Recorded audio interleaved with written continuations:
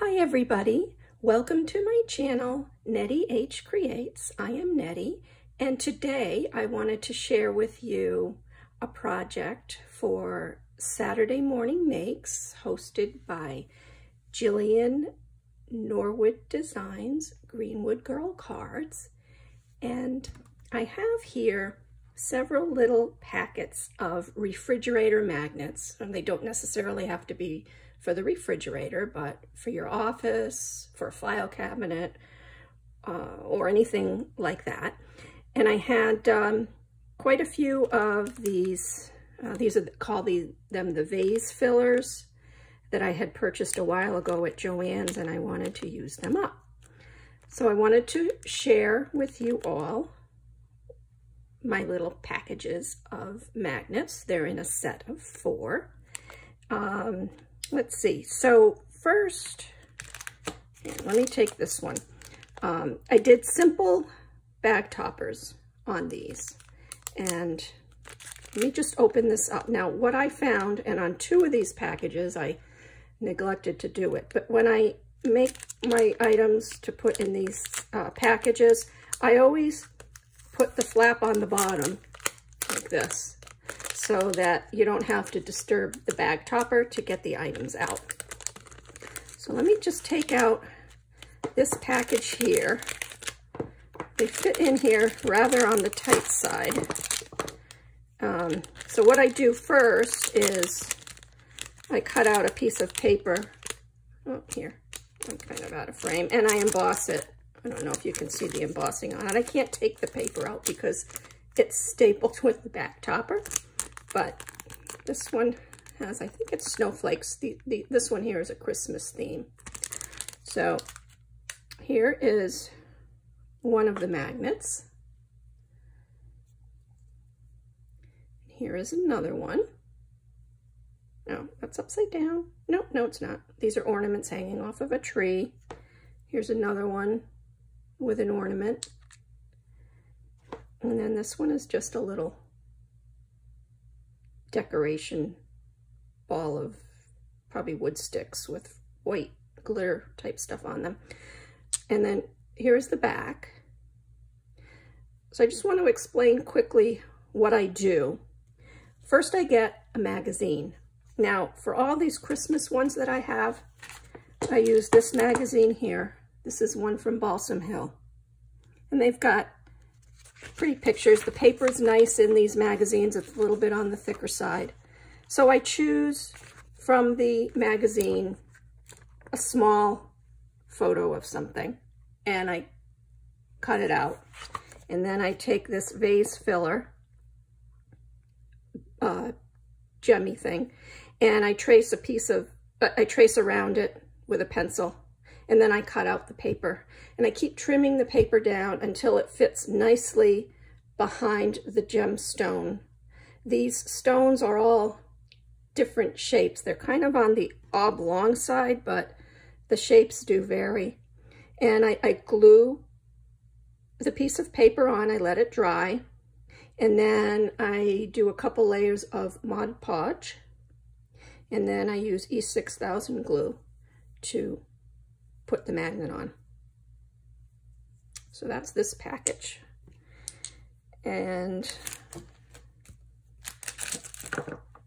then there's this one too, and I'm not going to take all of them out. But see, that's a bird, and then just a little picture from a tree, so on and so forth. There's that one. And then there's this set. So there's a little Santa ornament. And just some more ornaments. I think they're pretty. The key is, I think, to pick out a nice magazine as well with pretty pictures. And these are some more. So that's that set. Now for the next set, I believe I used this magazine, Mary Jane's Farm, for the pictures. And I even have some extra pictures in here. sometimes like the Cooking Light magazines or any of the nice magazines, they have pretty photos in them that you can use. So this one's Mary Jane's Farm.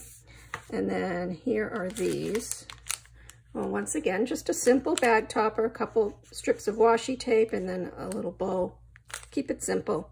This one's a sweet treat theme with coffee. So let me take these out because I thought this was pretty cool to do this. So here is a cup of coffee, and then all the little sweets. So here's some cupcakes, a piece of luscious looking cake, and then a piece of pie with ice cream. So that was that set. And then I used, just for the backing, I just cut out a piece of paper. I don't even think I embossed this one. Something that will just match the theme of the pictures. And then there's this one. So this one is a vintage theme. This reminds me of,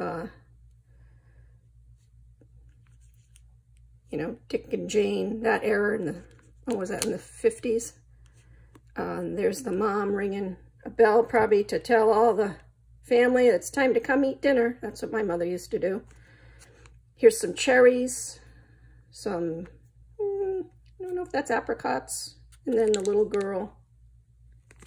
And on this one for the bag topper, I thought I would do a cherry on top of the washi tape strips to go along with the cherry that's in that magnet.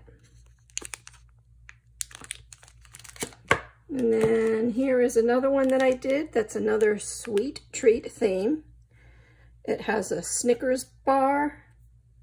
I believe that's Snickers. A bonbon, some biscotti, and an Italian cookie. And I used a brown backing on that one. And then the last one, I went with a Route 66 theme.